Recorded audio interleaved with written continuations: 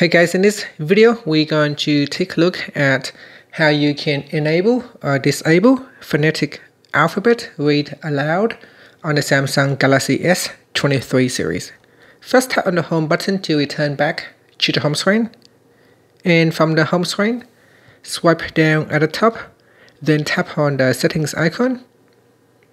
Next, we scroll down and tap on General Management.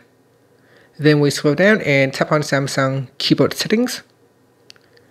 Next, scroll down and then tap on Swipe, Touch and Feedback. Then we go down near the bottom of the screen and tap on Speak Keyboard Input Aloud. In here, we go down to the last option and tap on Phonetic Alphabet.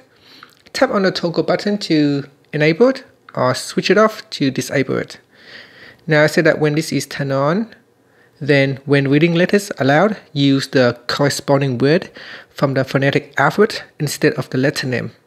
So let's try it out. So here I will open up my keyboard and I will type in something.